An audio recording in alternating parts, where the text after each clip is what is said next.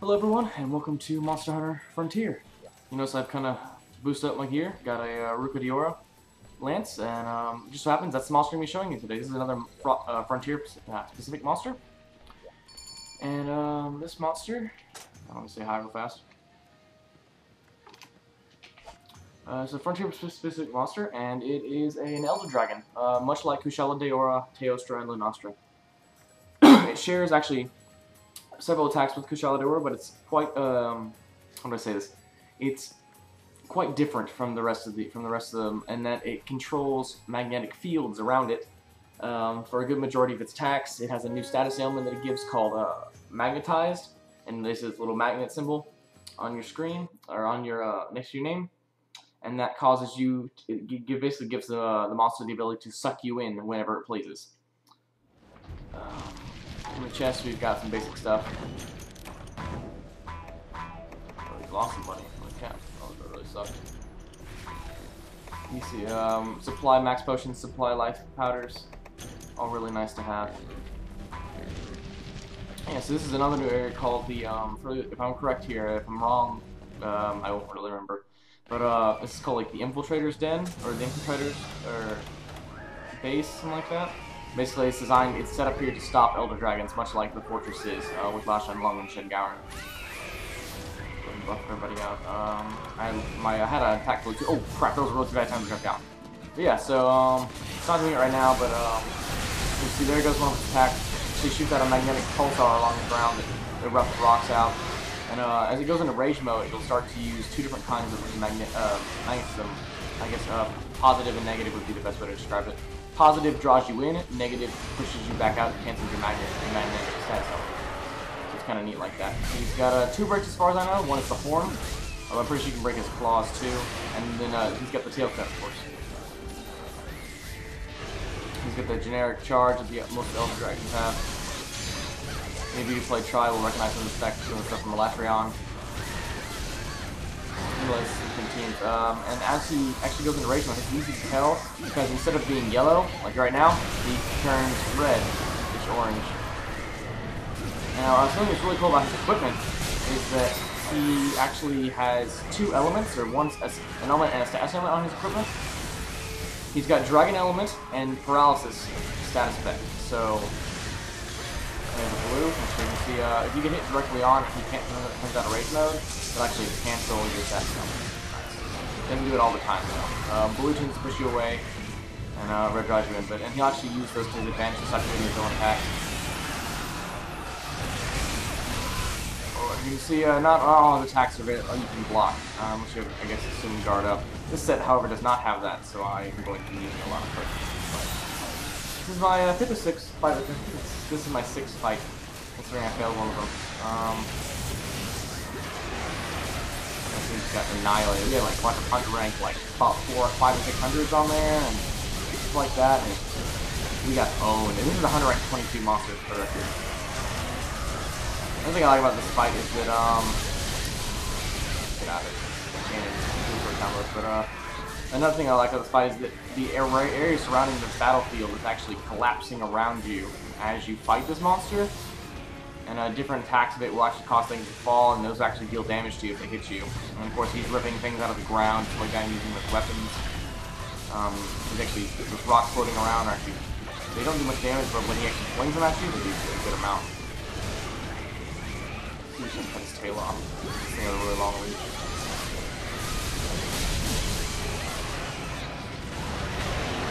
Something I've noticed since I played last, or since I made a last video, and this is actually, I haven't been playing quite a bit lately, but the last video is that there are a lot of weapons that are really, really big. And this lance is enormous. And this is nothing. There's actually several lances that are much bigger than this. And then you see the dual sword person in the full-blind Ganga, back there. We just put the weapon up. Oh crap, I'm dead. Oh, nope, not dead, just severely injured. That's another one of his attacks. And it is very difficult to dodge because it actually sucks. It actually is made of the red magnetism, which sucks you in. So yeah, obviously that's going to be a little bit more difficult to dodge. I have yet to be able to dodge without actually being right up next to the monster.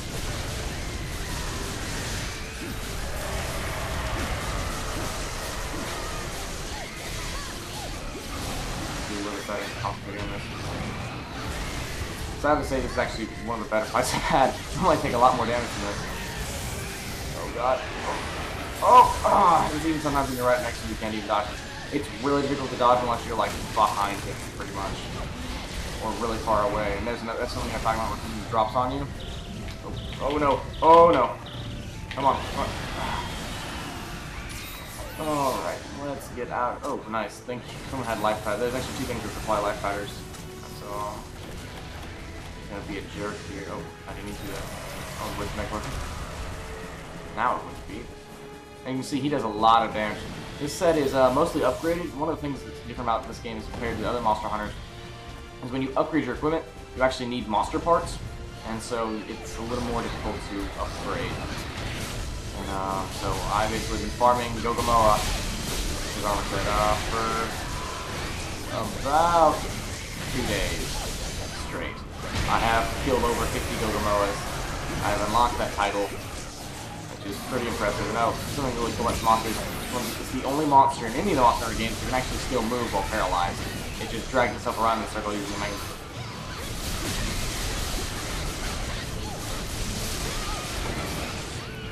This is generally a 15-20 minute quest. If you get 4 people left, it'll be a lot more than that.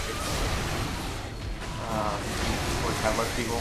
But generally, you're going to find these craft quests since it's fairly popular. The equipment's really good. There's a shiny around here somewhere. There it is. Oh, did it disappear? Oh, that's lame. Well, that's almost always a scale, and the scales are actually fairly difficult to get. Wait, what?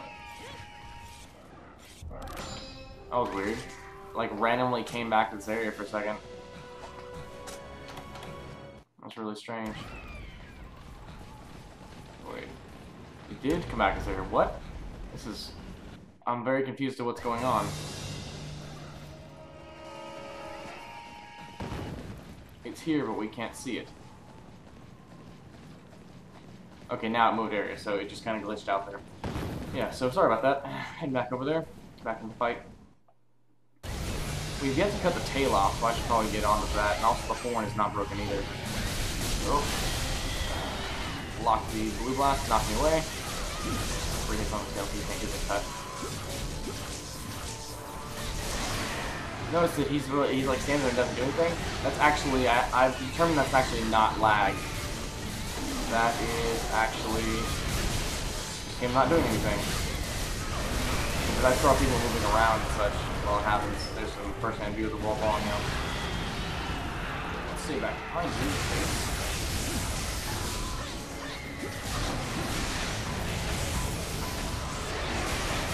That happens, yeah. There we go, there's a successful dodge attack. Notice I didn't actually do anything, I just stood there. I very honestly have no clue on how to dodge. Ooh, I haven't seen that attack before. I might be going to rock Pulsar though, as I showed you earlier.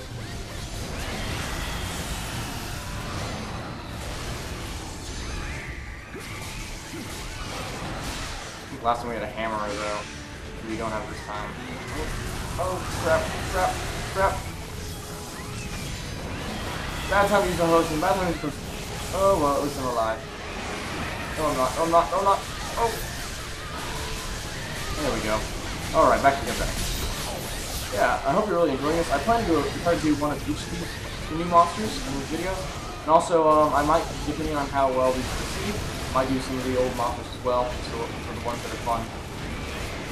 I was going to do an HR-17, I'm HR-24, 25 at the moment. And I'm going to do an HR-17 Raviente, which is actually the biggest monster in Monster Hunter, in all the Monster Hunter games. Now the issue with that is,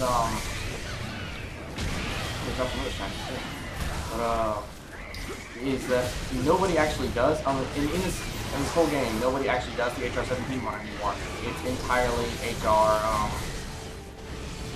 100, and so I actually won't be able to record anything like that until HR 100.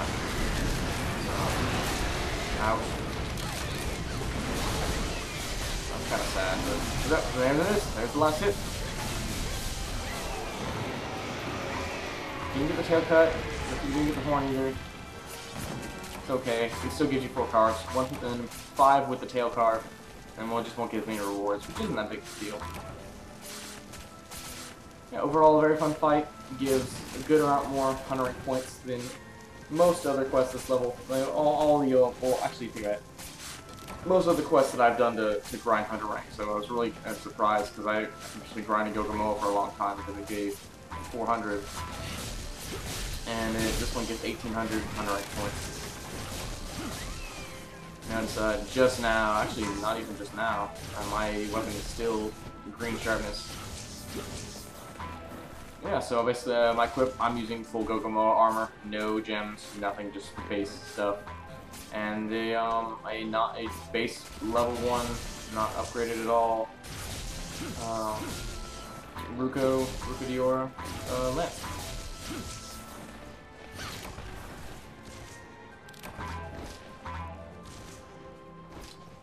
Can't wait to get 150 so I can get my pig. Or start getting my pig.